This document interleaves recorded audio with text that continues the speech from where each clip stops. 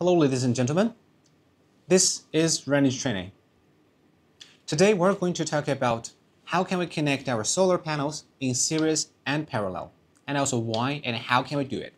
So talking about series or parallel, actually we're doing the same action, which means connect.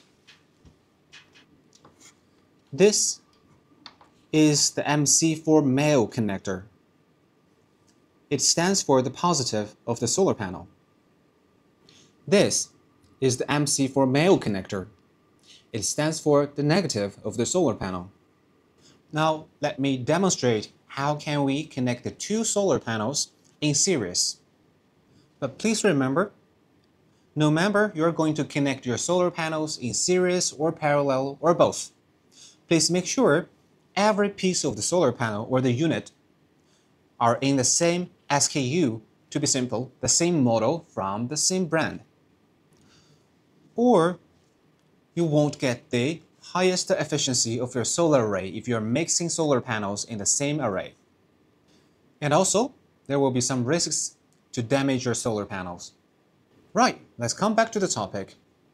Connect these two exactly same solar panel in series. Positive from one panel,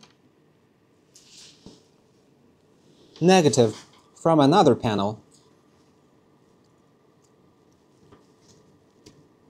Insert it in and click.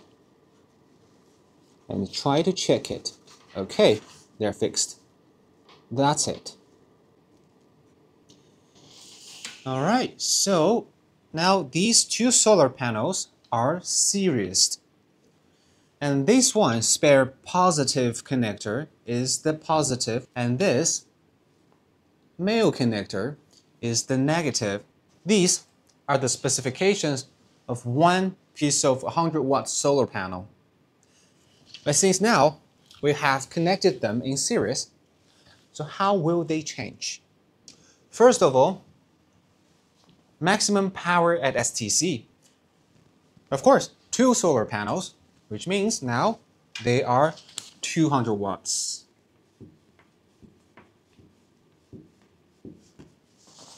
Then voltages. Open circuit voltage and optimum operating voltage. Since they are series, which means they will be doubled in this case. Of course, if you connect three of them in series, they will be tripled. So now the open circuit voltage will be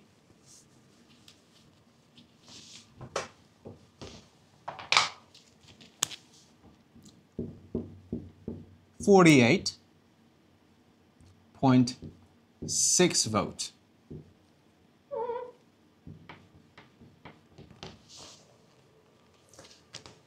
And the same to the optimum operating voltage. It is 20.4 for each. Now 40.8 volt. And what about the current? Short circuit current and optimum operating current. Since it is connected in series, so it doesn't change the current, which means these two currents remain. To draw a conclusion, maximum power of your new solar array, it will be changed based on the number of your solar panels. And the voltage will be changed based on the number of your solar panels. The current, they will never change. Now, let's have a look at the parallel connection of our solar panels. In this case, I'm going to parallel these two solar panels, which means I will need the Y-shaped connector.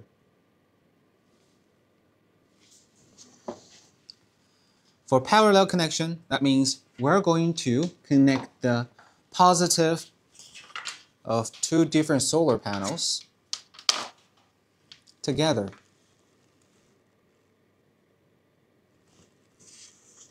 Here you can see two positive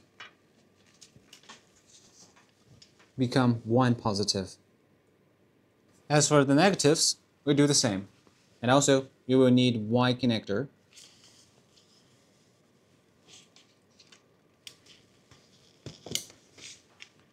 That's one, and another one. Okay, so two negatives becomes one negative, and one positive, one negative. This is the positive of this solar array. This is the negative of this solar array. And if you are having more than two pieces of solar panels, you will need a bigger connector which can combine three positive into one positive and also three negative into one negative. And how will the parallel connection affect the data or specification of our solar array? In this case, two pieces connected into a parallel array. Of course, two pieces, wattage, they are doubled.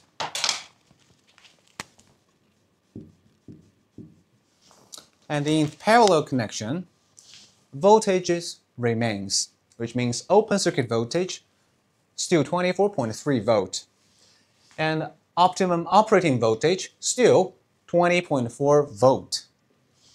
As for the current, it changes. Two pieces, which means they will be doubled. The short circuit current of this solar array will become 10.42 amp.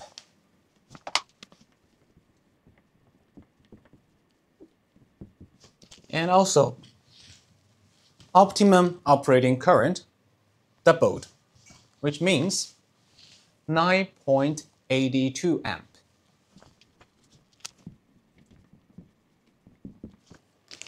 That's it. Now, this is the specification of this new solar array with two pieces of solar panels connected in parallel.